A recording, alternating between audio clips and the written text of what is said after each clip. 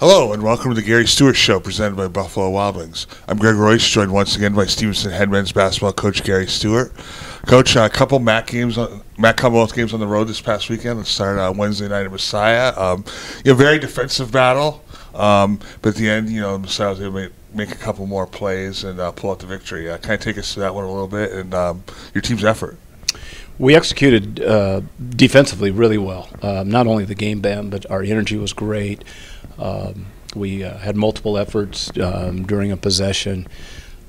But credit Messiah, as you put it so appropriately, Greg. They made plays down the stretch, and we weren't able to get a stop when we needed. And offensively, I thought we had some good looks all night, but we came up short. Yeah, they just didn't seem to want to go down. Kind of similar to the previous game against Arcadia. It's a couple of looks, got good looks, just didn't go down for you guys. And obviously, when you're not shooting well, it's tough to win basketball games. It is. Yeah.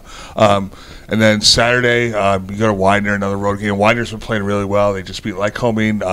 You hung with them for stretches again, but unfortunately, just the final result wasn't there. But I think the final score also a little bit deceiving. Well, I didn't think we played particularly well in any area. We had individuals that played very well. Keith Moody, yeah.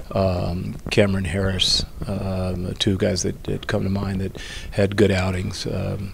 But we just never had a flow offensively and defensively.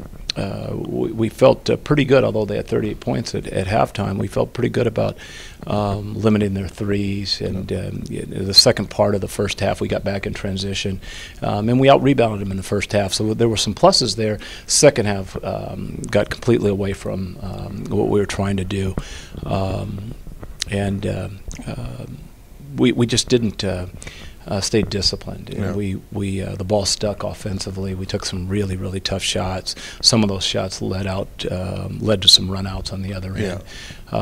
All in all, I thought it was the worst half of basketball we played all year. Yeah, I saw obviously the transition numbers. I think they had like 20-something fast break points. I'm sure a lot of that was transition off of maybe poor shot selection, things like that.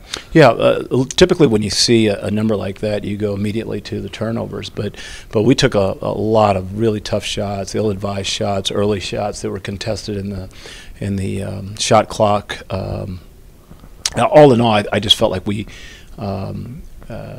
lost concentration in the second half, and Widener capitalized on that. Yeah. They're playing very good basketball, and you can ill afford to do that against anybody in our conference. Yeah, absolutely. All right. Now you're back home for 2 games this week. Starting with Hood on Wednesday night. What's going to be the message to the team when they come in for practice today and you show them some of the film from Saturday? Well, I think they're keenly aware of the areas that we need to improve on, and we're going to show them some things that we did really, really well, and we're going to show them some things that we've got to get better in a hurry at. And it's no secret that when the ball moves, we're better offensively when it sticks, and we don't have either man movement or ball movement that is to our detriment. Yeah, it's obviously tough to if you got one guy with the ball and 4 guys standing around. It's tough to get good shots out of that. It is, and then conversely, we played I thought very well defensively against Messiah, and then give up way too many points against Widener. So we've got to get back to grinding it out on both ends of the floor, and that will be the message. All right, well, Coach, thanks a lot for your time, and we'll see you right here at Owens Mills Gymnasium for 2 games this week. Thank you, Greg. For Gary Stewart, I'm Greg Royce. This has been the Gary Stewart Show.